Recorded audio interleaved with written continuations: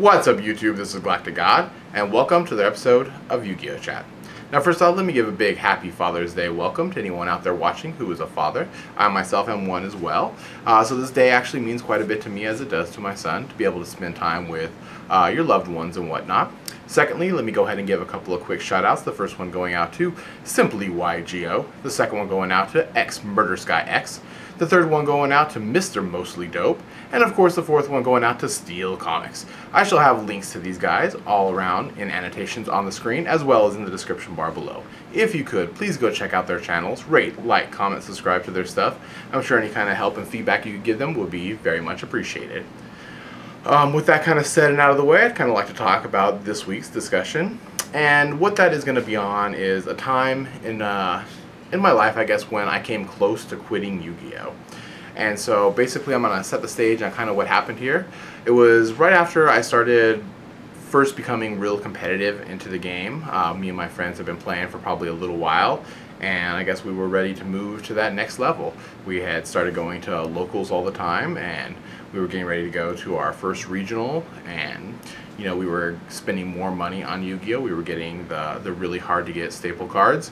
Now you got to remember, when I first started playing Yu-Gi-Oh!, a lot of the staple cards that are released now and are really easy to get, MSTs, Dark Holes, Heavy Storms, all that kind of stuff, they were not really available in common form. You had to actually go out and buy the holographic version. So if I wanted a Torrential Tribute, for example, I couldn't just go pick up the local structure deck and get one because it wasn't available in there. I actually had to either go buy the cards from that set or go down to either, you know, eBay or a place like Frankincense and actually pick up the card for like, you know, $10, $15 for a Torrential Tribute.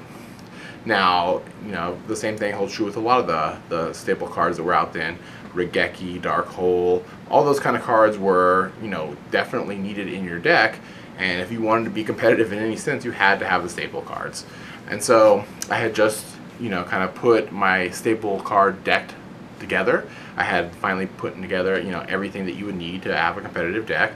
I had been, you know, testing with it with my buddies for weeks. I've been going to locals, and I attended locals this one time, and you know, the tournament was over and I was talking to my friends, and you know, I had my deck sitting in front of me, and I guess I turned away for like a second, and I turned back and my deck was gone.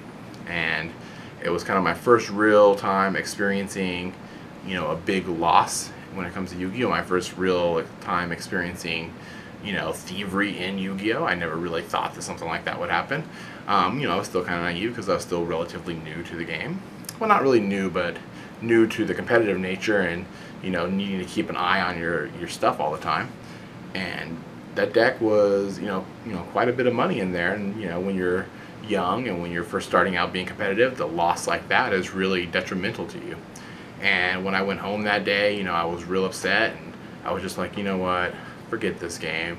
You know, I don't want to play this game no more. Friggin' this kind of shit's gonna happen. And it just wasn't, you know, wasn't the kind of environment I wanted to be around, and I just became real disgruntled with the game.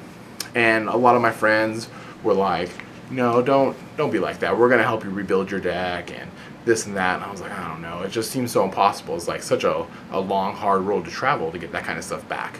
Because when you first start out, you don't really have, you know, a big variety of cards. You don't have a huge trade binder to try and trade and get that stuff back. But what my buddies had done was, you know, they each pitched in whatever extra staple cards they had. Oh, this guy had like, you know, an extra MST or an extra Torrential, and this person had, you know, Witch and Sangan and an extra Regeki and an extra Dark Hole and all these extra Snatch Steal and Painful and, you know, Sinister Serpent and all these kind of cards that were real prevalent at the time. I kind of got almost a whole deck, almost a whole competitive deck together just from their extras that they were keeping for trades or whatever, and they had just given them to me, to where I would only have to invest not really a minimal amount, but not a huge amount to replace my whole deck. And it was something that, you know, was kind of real touching to me, and I, you know, really thank my friends for doing that and kind of convincing me to stay in the game. But it was kind of a time where I thought, you know, forget Yugi, you know, why do I need this game?